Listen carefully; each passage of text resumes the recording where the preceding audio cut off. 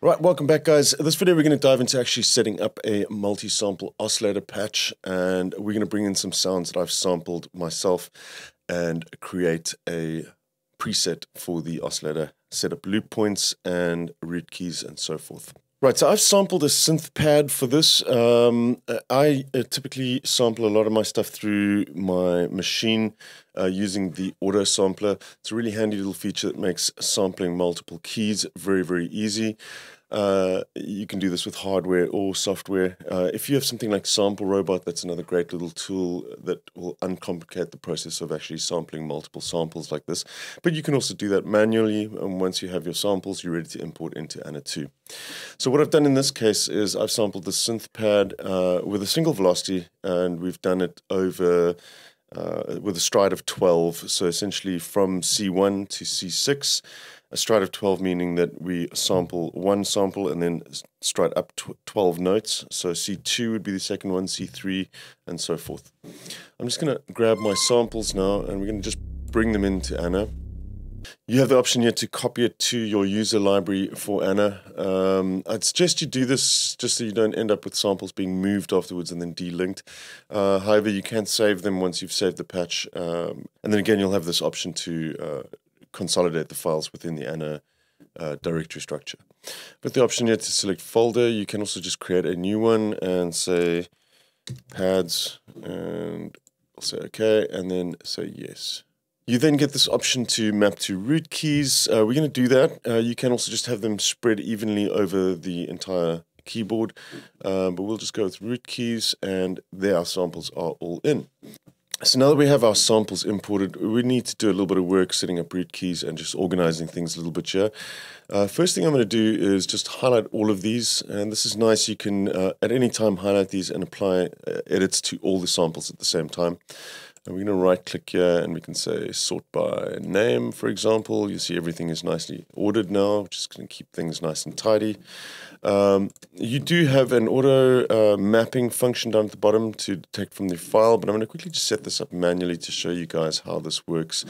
You have a number of other options here: sort by name descending, use loop points from file. That's if you have loops embedded in the WAV file that you're importing. Key ranges, that's what we've just done now, map around the root keys. We're going to come back to that in just a second as well. And then you can also show an explorer to see where your samples are being stored. Let's quickly click on the top here. We're going to go to root key. And now we need to set the sample root. So the root key is the original pitch that we sampled this single sound at. Obviously, I've named these here. So we've got synthpad C1. We're going to bring this down to our C1, which is going to be its root key.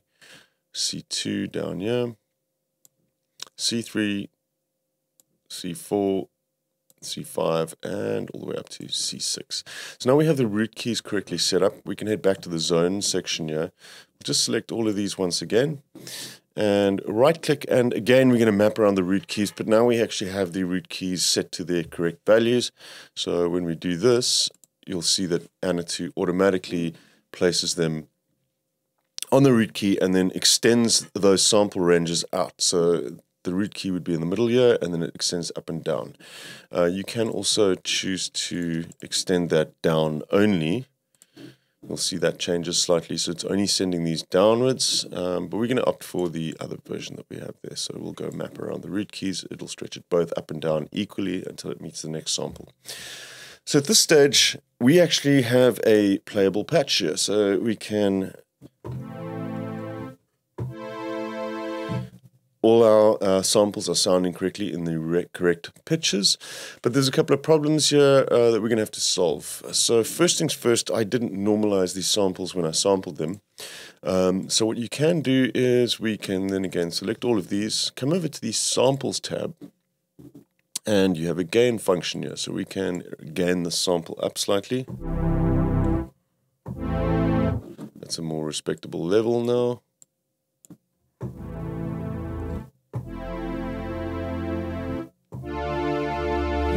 That all seems to be functioning fine. Now the next issue here, we've sampled a pad, and a pad sound, we want to generally have that be held down without it ending. Currently, if we play this now,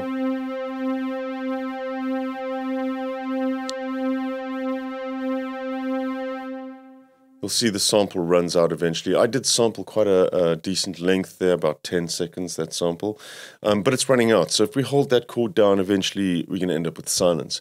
So what we need to do is set loop points for our samples. Now, a really cool thing with Anna 2, again, is that you can set loop points for all the samples simultaneously, which is a really nice feature.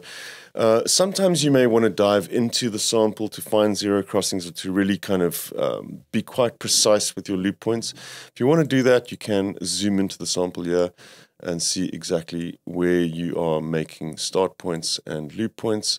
But I'm not going to be so specific in this case. This should work really well with just a crossfade. So we can just sort of get a general area where we want the loop to occur and then just crossfade the ins and outs. So let's select all our samples here. We're not going to bother with the start time. We do need to enable the loop, so we're going to click on loop down at the bottom. You'll see the sample gets highlighted in blue like that. And this is your loop range. Now all we need to do is adjust the start and end times for the loop. So we'll adjust the start to get a little bit of the attack in there, and we can start looping from about here. And maybe a little bit more just to cover the crossfade. And then the loop end we can bring back, and we'll loop this section in the middle here. Now, currently, if you play this, let's just find one of these samples. There we go.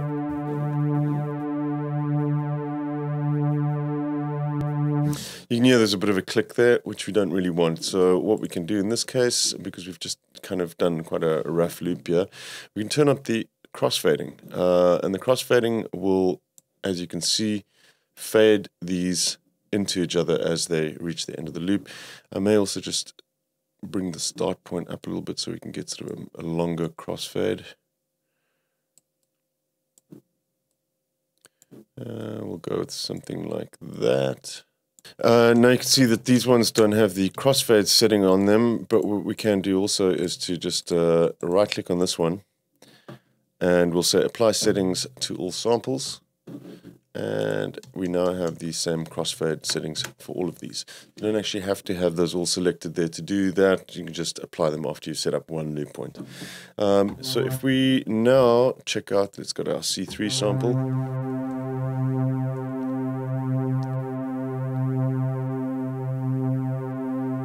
We have a smooth loop there, no audible clicks at all, which is great for our pad sound. Everything should be functioning correctly now. And we're basically done here. So now you can head over to the synth part and apply some effects and such, and build your patch around these multi-samples. So before we finish off here, once you've done this and you're all set up and you're happy with the sort of raw sample data that you've got in here, we can go to the top here. There's also an optional import here if you don't drag and drop, but we can now go and save as, and we'll save this as Protopad1 and select the user folder for the multi-sample patch. We'll just stick this in general, that's fine. And if you haven't imported the samples, you can do this again, yeah, import the samples to your user library. Click OK, and done. So we've created our first multi-sample oscillator patch for Anna 2 using the new features. From here, you can load this up at any time into your sample oscillator and use that in your sound design.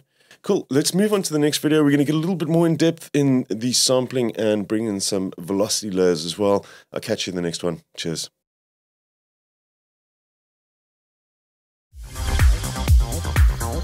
Thanks everyone for watching. We really appreciate all the support from you guys. If you love this video, then smash a like, and if you want to be notified about new videos, hit the subscribe and notification buttons.